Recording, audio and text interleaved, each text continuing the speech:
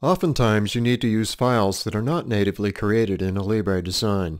This happens if you get off-the-shelf files from an online parts library, or if you get the files from a supplier that uses a different CAD program. This allows you to use the part for fit purposes or gives you a starting point for editing the neutral file. There are three different categories: neutral 3D files, Alibre Translate files, and 2D DWG-DXF. For part files, there will be no editable design history. These files will only come as a dumb solid. The parts can still have features added that add to or subtract from material in the original model.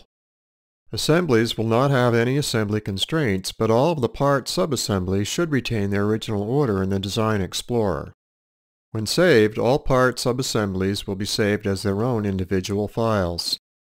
Any 3D CAD program can import/export these three types of neutral 3D files, beginning with the SAT file, or SAT, shown here on screen. This is the neutral format that works best with Alibre Design. These will only open in the part workspace. Next on the list is the STP, or STEP file, and that comes in two versions, the 203 and the 214. There are some slight differences between these two. Depending upon the file, it will open up in either a part or an assembly.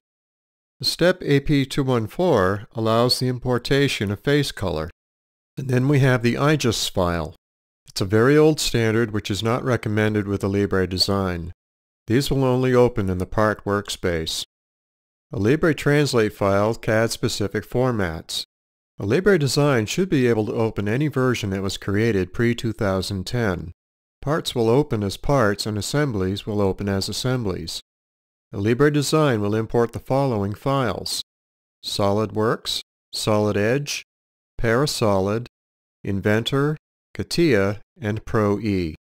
2D DWG-DXF. These need to be only drawing items and should not contain any 3D wireframe data. Import options. From the part workspace, go to Tools, Options, Interoperability. For large files, or if you do not want to edit the model at all, face processing should be set to None, uncheck Heal, uncheck Make Tolerant.